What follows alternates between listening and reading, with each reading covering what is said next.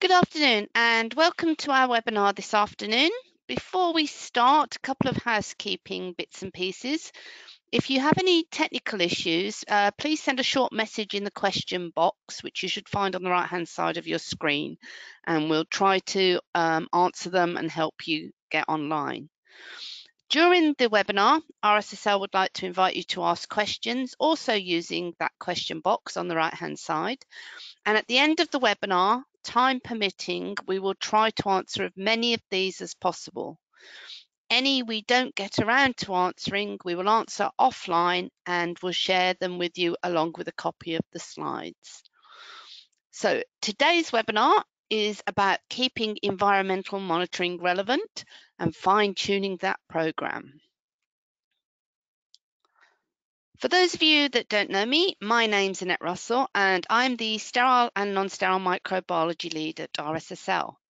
I've worked in the commercial team at RSSL for over 6 years, connecting our clients to our technical experts in order to support them in a wide variety of projects. RSSL can support you from early phase R&D of your drug product all the way through to commercialization, as well as supporting you during the manufacturing process. If you want any further information after the webinar, please just contact me using the details you can see on your screen now. For those of you who are new to RSSL and these webinars, who are we? So RSSL have been around for over 30 years and we're based exclusively in the Reading area. For those of you that don't know where Reading is, it's about 40 miles west of London and Heathrow in the UK. We have over 250 scientists working for us and supporting our clients in 12 different technical areas, of which microbiology is one of them. We have won many awards for our flexibility as a CRO, but also for our culture of supporting and developing our staff. So, RSSL's diversity means that we are able to support many different client projects, and especially in the case of this webinar and around Annex 1 regulations, we can support you with your environmental monitoring, your disinfectant validation, sterility testing, as well as the routine raw material testing or vial and stopper testing you may require. But we can also help with the training of your personnel because we have a dedicated training department. Well, that's enough of me. Let's get on to our guest speaker today. So today we have Dr. Tim Sandle, who I'm sure many of you have heard of, and I'm sure you subscribe to his many publications. So Tim has over 25 years experience of microbiological research and biopharmaceutical processing. Tim is a member of several editorial boards and he has written over 600 book chapters, peer-reviewed papers and technical articles relating to microbiology. Tim works for a pharmaceutical manufacturer in the UK and also finds time to be a visiting tutor at both the University of Manchester and UCL. So I'm going to hand you over to Tim now. Okay, thank you very much, Annette.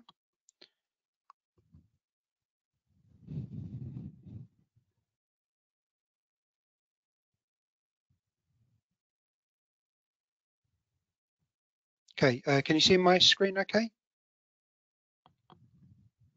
Yep, it's fine.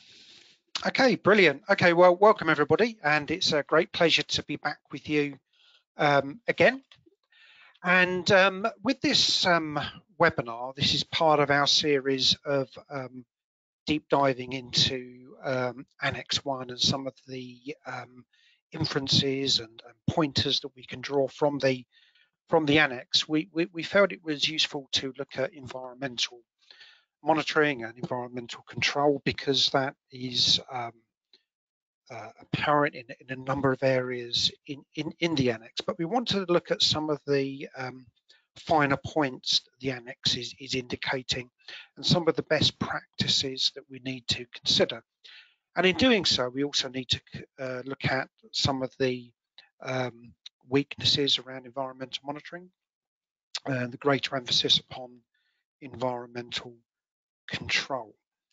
So in drawing out some of the key considerations, we've got this reference to Annex 1, some of the key considerations of the contamination control strategy. And we also wanted to consider what can monitoring show, what do we need risk assessment for, what are the consequences of doing poor risk assessments and how that can undermine what we're trying to seek with a control and monitoring strategy, what the data signals, and also what can lead to bad data in terms of method limitations and so on. But we'll begin with considering what monitoring can show. So environmental monitoring can be very powerful in terms of signalling change, but this power is only really apparent when a large amount of data is collected. And in collecting that data, it's partly about the volume of data, but it's also about repetition as well. So we need to know that we're drawing our data from similar sampling points taken at similar frequencies under similar representative or worst case conditions, and then assessing that mass of data over time. So the power of monitoring is there when the data's of sufficient quantity, but also where locations have been appropriately selected and the frequencies at which we're monitoring is meaningful. But it also stands that environmental monitoring is no substitute for control, and environmental monitoring cannot and should not be used to cover up poor practices. So we need to ensure that we've got good design of our clean rooms and our processes and our training and our operator behaviours and of our qualifications and of our ongoing physical controls. And only when we've got all of that right does monitoring become more meaningful. It's also really important that environmental monitoring is risk-based. And as we've mentioned before in these webinars, we see the term quality risk management repeated at a very high rate throughout the revised annex. So we need to consider risk, and there will be different tools and methods that we can draw upon for this purpose. And a suitable method to consider is the use of hazard analysis and critical control points, or the HACCP methodology.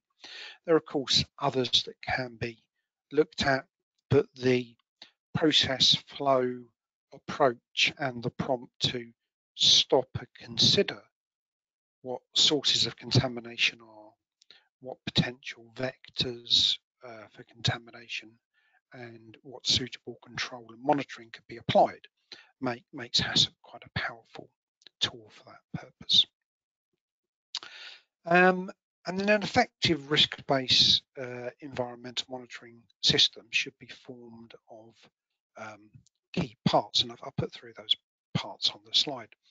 So first of all, there's the identification of all potential microbiological contamination sources and routes of contamination in the environment. So that's where can contamination occur, how can contamination be moved around, how can it end up where we don't want it to end up, and this also will include selected microorganisms of interest.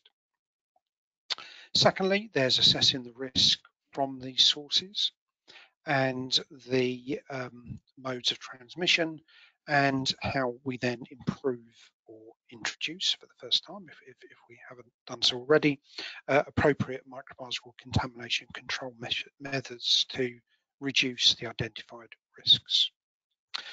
And then there's the repetition element, establishing a monitoring schedule using appropriate sampling methods in order to monitor contamination at source, or to verify the effectiveness of a control method, or perhaps both.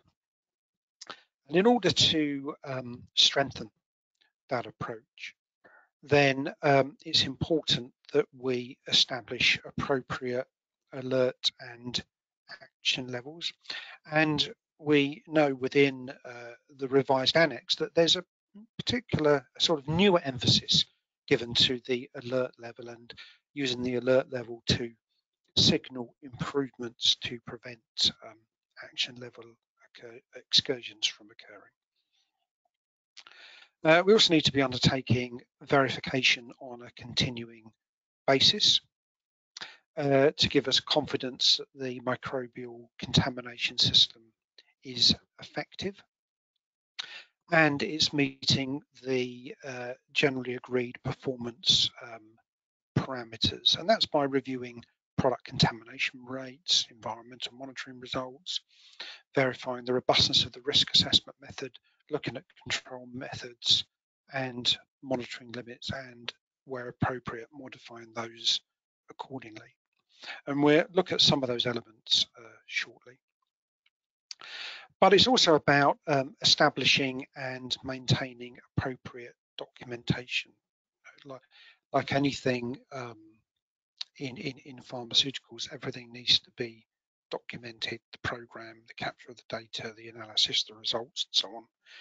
We also need to consider the education and training of staff involved in terms of those who take samples and those who are behaving in particular ways that we want to minimise contamination.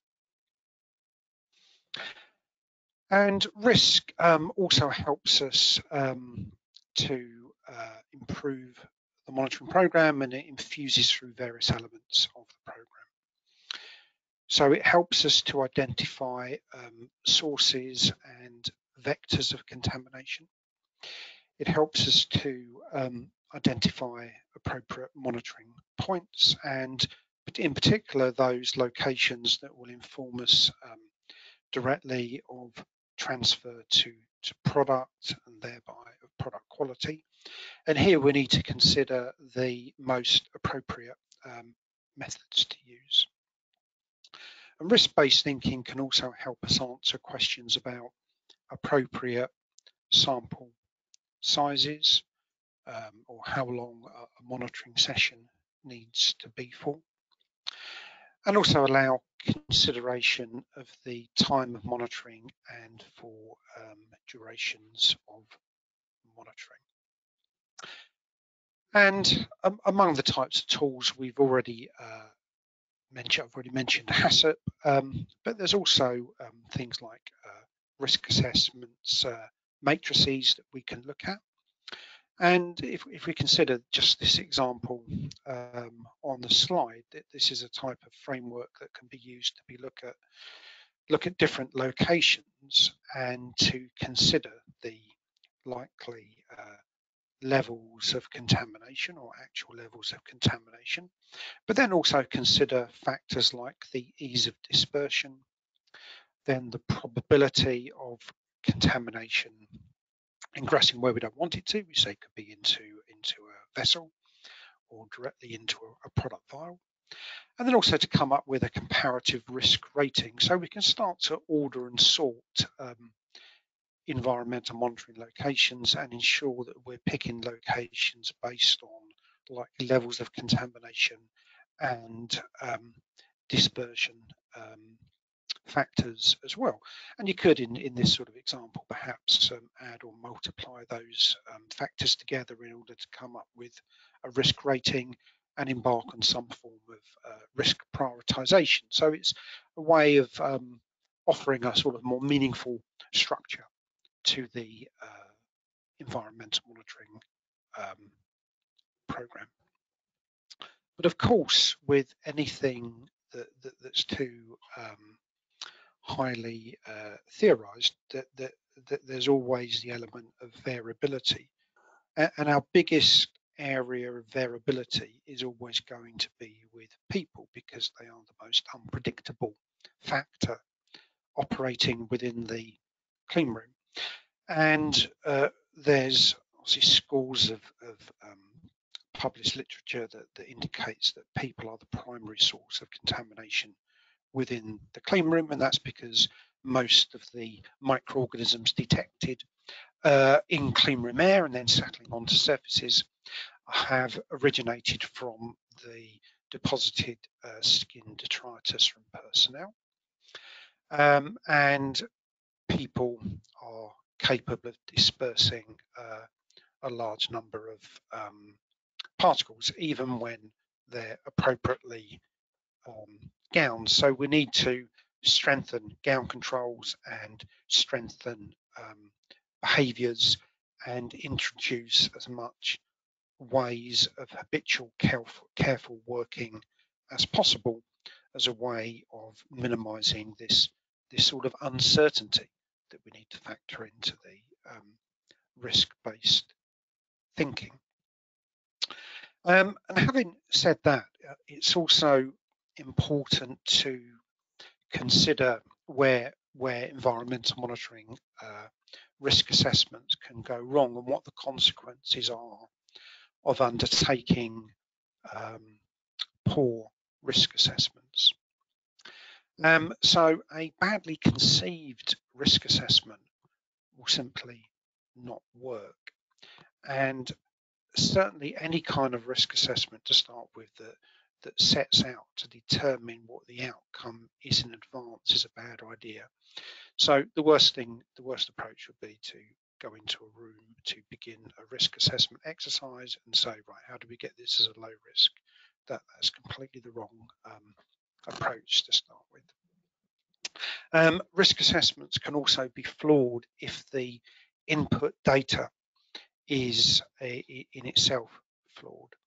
So if the data is missing something important to give it context, so counts have gone up, why did those counts go up? Well, maybe we changed the shift pattern, but if we're not factoring that in, then our thinking analysis around that data is going to be flawed.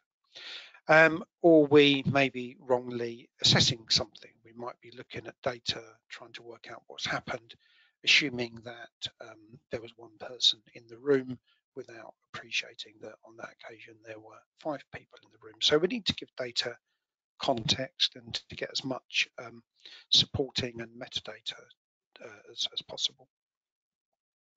We also need to be sure that we're as specific as possible. So some risk assessments can be too idealized. So if we take clean room design, it would be wrong to say, for example, all of our clean rooms are of this type of performance. They've all got the same type of grade of HEPA filter, etc., etc. Whereas in reality, not every clean room is the same, and that's particularly so with one of the sort of newer Annex 1 requirements, which is the recovery rate. So that's how long does it take a clean room to recover from a high particle dispersing event, and that is going to vary considerably between different clean rooms because it's a factor of not only air coming in and air going out, but also of people and equipment and of the air patterns within the room itself. There are other things that impinge upon risk assessments that can lead to weaker or poorer risk assessments. So this can occur where we're not looking at risk holistically, or at least how different elements interlink. So if we have, say, contamination in a grade D area, and we're just focusing on that level of contamination in grade D, but we're not considering what's going on in clean rooms of higher grades, so say into a grade C area, and we're not looking at the more sort of subtle data fluctuations, then we might be missing a contamination event. And this also connects with not giving adequate consideration to the various vectors as well. So we need to consider air in particular. So understanding airflow and air distribution is very important for establishing risk assessments, and as is material transfer, particularly how we move people and equipment into and out of clean rooms, particularly clean rooms of different grades, and this becomes increasingly important as we move through the higher grades of clean rooms, and particularly where we're engaging in aseptic processing. Risk assessments can be poor if they're not data driven, if they're not based on scientific and technical information. They can also be weak if they're not reactive to change, and particularly things like change control. So we may have established risk assessments, but when we introduce a change, we need to revisit those risk assessments. And often where it's things with clean room design or process alterations, there may well be an impact upon contamination control and the monitoring program. And then failing to review risk assessments regularly in itself can lead to things being missed and slippage and so on. I just want to just return to that subject of transference as well, though, because a good risk assessment program will be one that's mindful of the transfer of people and materials, and especially looking to understand how contamination can move from one location to another. And here there are some particular known points of weakness, so transfer hatches, and we know again the Annex is trying to strengthen that through the new requirement to have localized airflow, but that is still an activity where there's an element of risk. Changing rooms and airlocks as well all become fundamental areas of pushing contamination in the wrong direction. And then within the clean room, as we mentioned, we've got understanding air. Most contamination within the clean room will have originated as airborne contamination, and that's whether it remains suspended in the air or eventually becomes deposited onto surfaces. Risk assessments are also weak if they put too much emphasis upon environmental monitoring having good detectability. So environmental monitoring in general has fairly weak detectability. For the first part, it's always looking backwards, but it also stands that the sample sizes are always going to be small. So simply running one active air sample at one point of time is only going to have sampled a very, very tiny amount of air within the clean room. We know that there's an existence of a number of organisms that are simply not culturable. There's other organisms that may well be culturable under one set of conditions, but the stresses of the clean room environment render them non-culturable when we're trying to recover them. A lot of the environmental monitoring methods are somewhat limited, and we're going to have a look at those in a short while. And also the limits of detection are never as precise as we might imagine. So few environmental monitoring methods have detectability below 10 CFU, and so we always have all these factors that we need to consider. So this is why when we're undertaking risk assessments, and if you think about the classic approach to risk assessments of being each identifiable hazard being a combination of severity and occurrence, it's far more important to put the emphasis upon what is the severity, what is the occurrence or likelihood, and then trying to control that, because our ability to detect is always going to be flawed to a degree. Having said that, we can strengthen our program through the use of collecting a large volume of data and looking at that data over time. And there's a number of things we can do with the data, and it's often that we can strengthen the interpretation of environmental monitoring data if we're looking at that data in more than one way. So we can consider the counts obtained, and that's really important, and particularly the way the annex is established in terms of looking at counts against limits. It's just that the lower the count, potentially the less accurate the result is. And we also have to be mindful that just because we're seeing a single colony, it doesn't necessarily mean that that only arose from one microorganism. So if we have a settle plate and it grows one colony from one skin particle that's landed on it, it's more often the case that there's 3 or 4 microorganisms per skin particle rather than the one. So potentially we've got that slight underestimation, but counts are important, as are assessing things in terms of alert levels, as are looking at patterns of zero and non-zero events, and we can establish by looking at data over time what is the sort of normal pattern or normal frequency. So if our hit rate increases, that in itself is a sign of a breakdown of control. And we also need to study the types of microorganisms that we are finding as well, because there's a lot of valuable information we can draw from microbial identification and the trending of clean room isolates.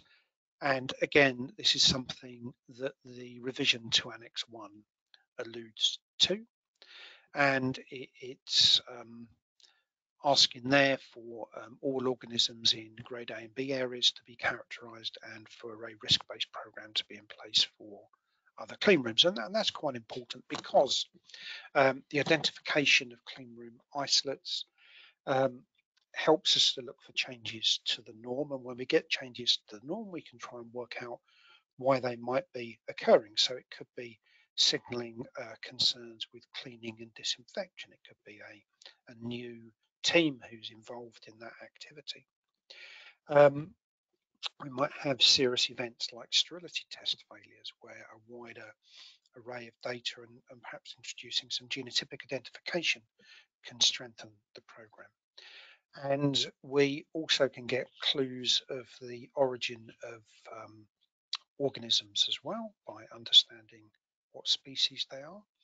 And we can also strengthen the testing of our culture media and do things and go back and periodically assess disinfectants if we understand what the array and types of organisms that we are finding. So it's all about expanding the test panel for growth promotion or the inclusion of environmental isolates, for example. But also identification data is important for problem solving and investigation. And although we need to be careful of too many generalizations, it can be that the microorganisms might have a direct association with people. And that's often the case with the staphylococci and micrococci. We might have an indication of contamination coming in from equipment or from things like trolley wheels, which could be the case with bacterial spores. And we may have contaminants that are associated with water, or perhaps indicating poor hygiene practices, which could be the case with gram-negative bacteria. And here we can divide gram-negative bacteria into those that have more of a likely origination from water and those which might be more enteric. And where we're particularly working in upstream processing or in non-sterile manufacturing, we need to consider whether an organism is objectionable as well. So we here need to look at various factors, including the pathogenicity of the organism, and what certain numbers of that organism might present to the spoilage of a non-sterile product or an incoming raw material for a sterile or non-sterile process. There may be factors here like water activity, likely growth patterns, if it's a non-sterile product, in terms of characterizing the preservative system, but also for raw materials, what that presence of might that organism might do in that situation. So there's some other factors to consider as well. And then returning to the subject of data, and as I said, data underpins a lot of the environmental monitoring program. Our robustness of our data is dependent upon the number of samples that we're taking and the frequency at which we're taking those samples. So that's something I mentioned earlier. And it would be, in most cases, for most clean rooms, for most locations, unless we're really sampling weekly or more often, we're unlikely to draw a big enough data set that is meaningful. So I know that some places will be doing or conducting monthly monitoring, and obviously there's obviously resource implications and so on, but 12 data points a year isn't really giving us a suitable picture.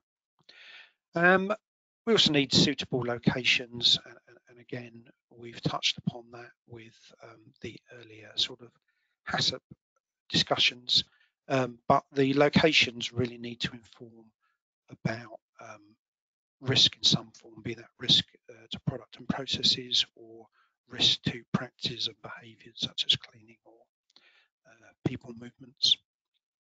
We also need to have a degree of confidence that those taking the samples are sufficiently competent to do so, so that they are able to do so in a way that's avoiding false positives or in some way, say, not doing the sample in the right place that might introduce a degree of variability or inaccuracy into the process. And similarly with sample custody as well, we need to understand that the sample is well looked after and cross-contamination is avoided. There's also going to be factors that will affect the reliability of the data as well. So the type of culture media that we're using for environmental monitoring, we need to ask ourselves whether it's suitable for the clean room and whether it is capable of growing those organisms that are going to be theoretically present in the clean room. So there's no point using a medium that's suitable for some aspect of the microbial limits test and not using a medium that's suitable for the clean room. And although in many cases tryptophan soy agar is the universally most common and that is generally an appropriate medium, not all types of TSA are the same. So there are sometimes issues with the suitability of the quality of even the same types of culture media. So some manufacturers of TSA are quite weak at growing streptococci, for example. So we're already losing then a data understanding if we were concerned about mass control, for example. There's also questions about whether we use one or two culture medium, whether it's, say, just TSA or TSA in combination with another medium like SDA, and the answer to that will depend upon the validation of our culture media. There are then similar considerations for incubation parameters, so the length of time that plates are incubated for, and the temperature. And again, with a single medium, whether that's a one temperature or a dual temperature, and then an order of temperature issue. And There's not necessarily any right or wrong answer to that. That's going to be partly dependent upon where in the world we are, what grades of clean rooms, and what types of organisms are likely to be present or are found to be present from trying out different regimes. Also need to understand the suitability of equipment and the techniques that go into using the equipment, and that in itself can affect data, and we'll have a look at that in just a couple of minutes. We also need to be selecting appropriate forms of trend analysis. So there is no point carrying out lots of environmental monitoring if we're not going to collect the data and put in appropriate time to review these data and consider what we can draw from those data patterns. So there are different methods by which we can trend data. We can use XY charts, whether it's Shewhart charts or cumulative sum charts.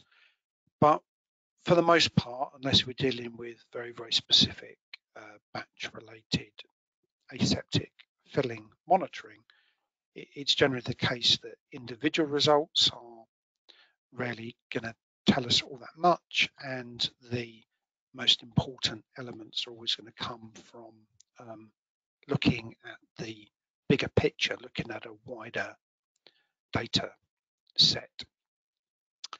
So changes in trend need to be documented and investigated.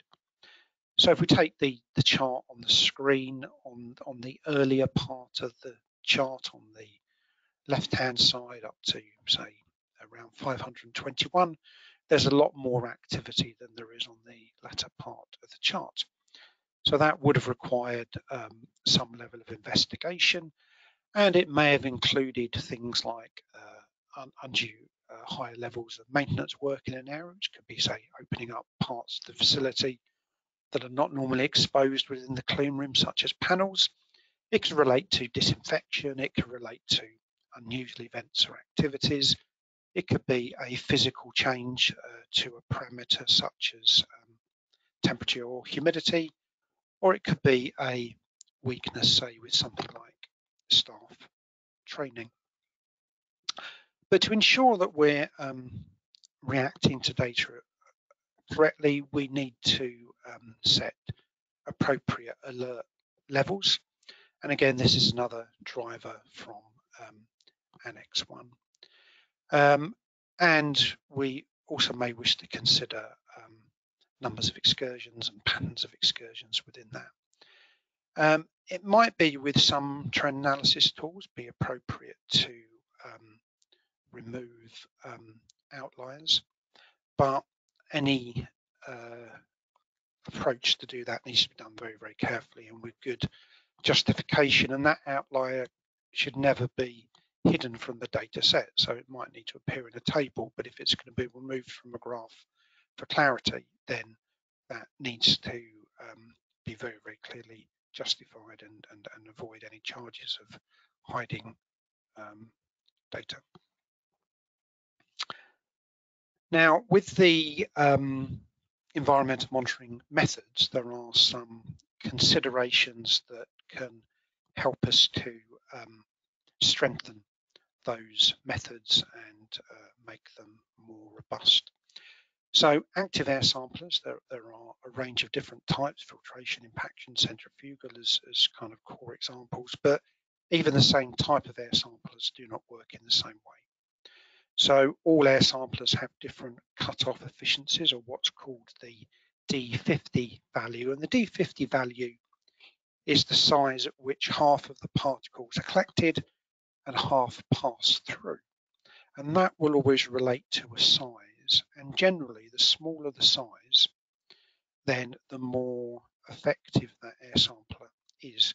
So we need to select air samplers with D50 values for low particle sizes, And we also need to verify that the manufacturer has assessed the biological collection efficiency of the air sampler as well. And we ourselves need to know that any impact on media dehydration when the air sampler is working is minimal, and that the air sampler is itself not disrupting our airstream. With saddle plates, we need to try and tie the locations to something meaningful, and here airflow visualization studies can be very effective.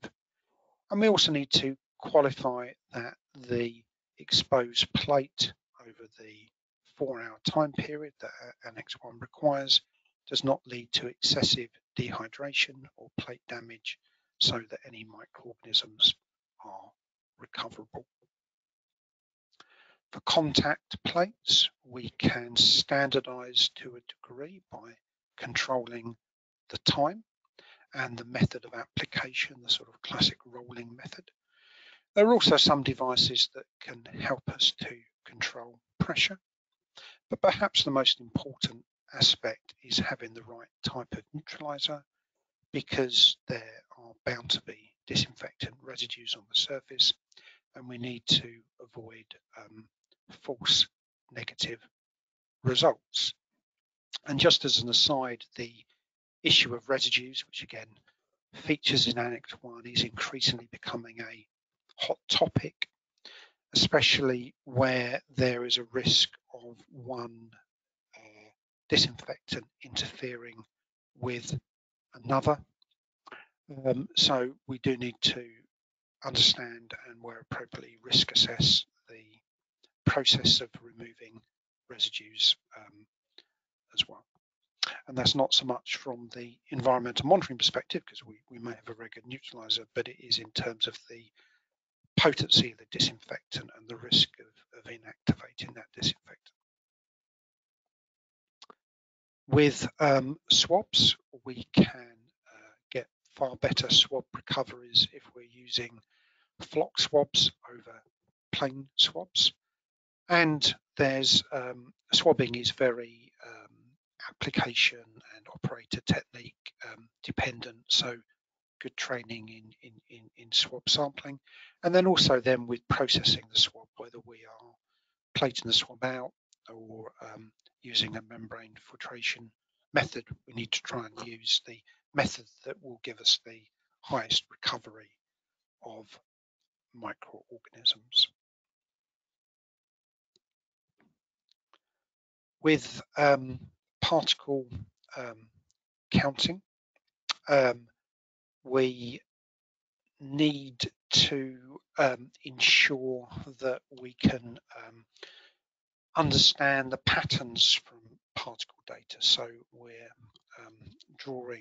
we need to draw upon a lot of continuous monitoring data, but equally understand certain activities that might be of a lower risk, such as door opening, understand the effect of numbers of people in the room, and understand the impact of things like glove disinfection and so on. So it's about building a wider picture of the particle counting data.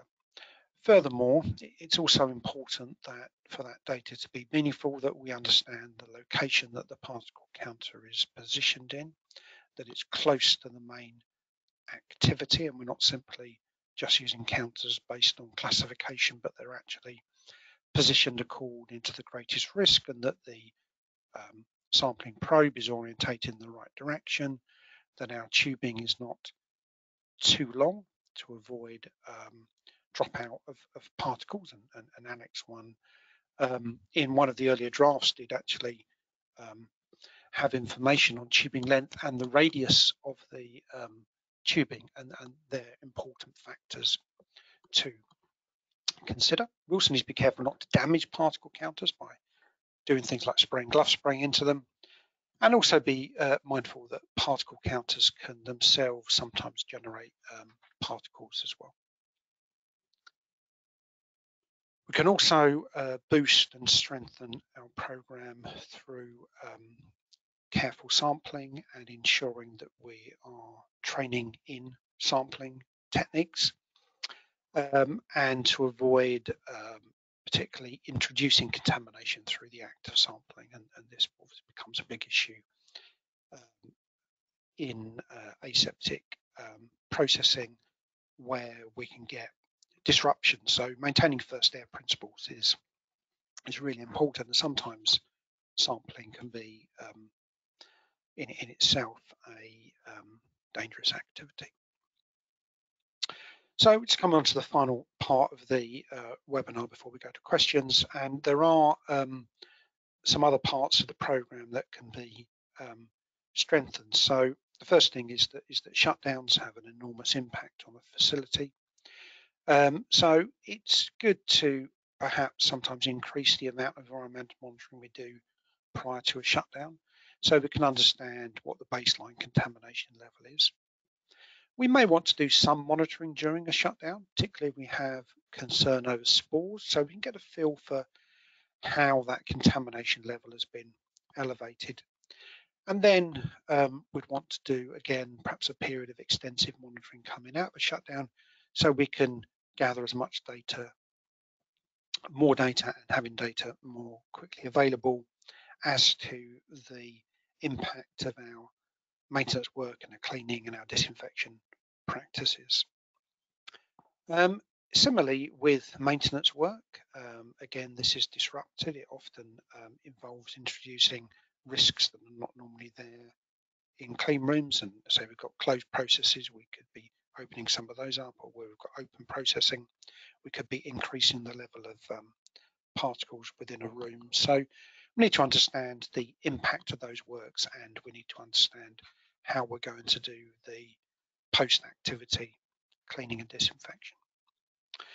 Another thing with the monitoring program is that we need to understand the impact of change. So where we do things like change shift patterns, let's say a facility goes 24/7, or we wish to vary room occupancy, or we might want to increase throughput, or we're making changes to equipment type and design, then they're all things we need to evaluate and react to, and we might need to change our program to match that. We may need to change locations so we're near a new piece of equipment. We may want to do things more frequently so we can get a faster feel of the impact of that piece of equipment, for example. We also need to react to data appropriately if it's signaling something. So if we see a step change in particle counts, this might eventually lead to an increase of frequency, or we might want to do a higher frequency where we're trying to evaluate the outcome of a corrective or a preventative action. We also may need to do more locations in order to assess the effectiveness of an action.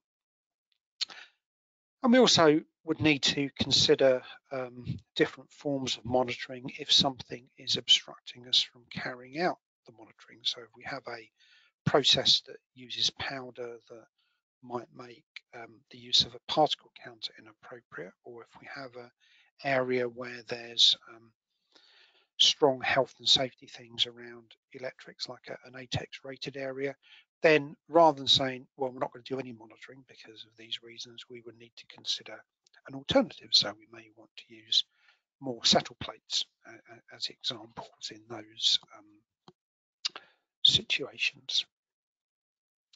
We also need to try and build a robust program by considering rapid microbiological methods. And again, there's a nudge within Annex 1 towards that. So it's looking for methods that are more sensitive, accurate, precise, and reproducible. And in particular, with the environmental monitoring clean room space, the work that's happened around spectrophotometric counters that have the ability to differentiate between inert and viable particles can be a very useful add-on for looking at things like weaknesses around airlocks or numbers of people in changing rooms. Another important consideration that helps strengthen the program and the data is itself data integrity. So we need to obviously ensure the quality of our computer inputted data. We also need to protect our plates as well. So are we recording information that's contemporaneous about the time taken, who by, etc. The accuracy of plate counting, how well people can count colonies, the light source, the use of a magnifier, and also if we see plate shrinkage, plate cracking, damage, and so on. They're all factors that we can consider to strengthen that data input. And similarly with computerized systems as well. So let's say the operation of a particle counter need to have good definitions of data to define what is original data. There'll be things like password controls and audit trails, but also ensuring things like clocks are accurate and calendars are accurate, that we can really connect the data that we gather to the actual events and things that were occurring when we took the particle counts. Okay, so this is my final slide. Another thing that can help support the program and we can draw meaningful inferences from are some of the physical data aspects as well. So room temperatures, and if room temperatures fluctuate, especially if temperatures go up, that can affect microbial survival. Changes to humidity as well has an impact upon microbial growth, and these factors can also impact upon the operator as well, and how well suits work and masks work and so on. So these are all important elements to add to other physical data like pressures and to the overall environmental monitoring program. So there was a lot of information.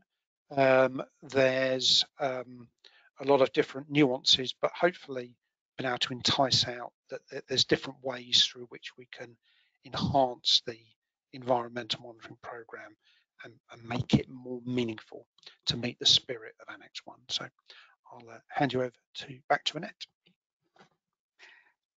Thank you, Tim. Just while we flick the slides over here, I've got some questions that have come through.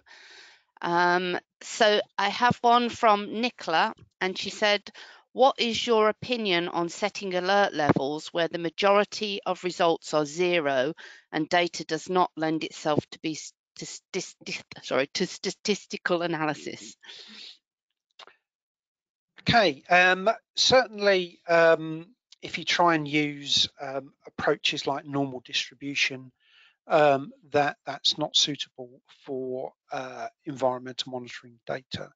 You can make attempts to transform the data to see if it will resemble something that's a little bit more normal, but that often doesn't work. So personally, I think a technique like the percentile cutoff approach is far better, but you need to make sure that you've got a fairly big data set for that purpose. So ideally you want sort of like 1,000 results plus in order to make that work. On a similar sort of question, Brett has asked, for trend analysis, is Excel usable for doing this, or is it not okay because of data integrity? That's a kind of an interesting double question, really. So is Excel suitable? Yes, Excel is perfectly suitable. Does Excel meet data integrity? To a degree it does. So there's actually some good supporting information from Microsoft about Excel and data integrity. But it's important to set up a validated spreadsheet so that there's various checks that can be done. And so it's possible to check all the formula and to go through due process there. It just leaves the sometimes variable of people inputting data. So whether a second check is required would obviously depend upon your local practices, but Excel in itself is a very powerful tool. Okay, and I have one from Pooja who said, what different environmental monitoring sampling is required when it comes to viral vector suites beside the air sampling, contact and settle plates? So viral controls and biosafety is a very specialised area. There are forms of monitoring that can be done, but it's less normal to assess the environment. It's much more about the controls around the product and the viral inactivation steps that are involved in the production of the product. So it would be more around the techniques like solvent detergent, pH, heating, nanofiltration, and so on, and then testing the finished product for particular viruses of concern. There are specialised air samplers available, but it's less typical to go down that path. All right, okay. And I've got a question myself. What are the risks you mentioned about that come out of a facility shutdown? I mean, it depends what goes on, but there's always going to be different degrees of risk. So even if it involves changing sealing grills is probably is one thing, but then if you're taking HEPA filters down and replacing them, you're opening up sealing voids. If more extreme things, new equipment coming in, if there's drilling, sometimes walls are knocked down, sometimes floors are replaced. So each one of these things can provide a risk of bacterial spores, because there's more likely bacterial spores present in the fabric somewhere, and bacterial spores can last almost indefinitely.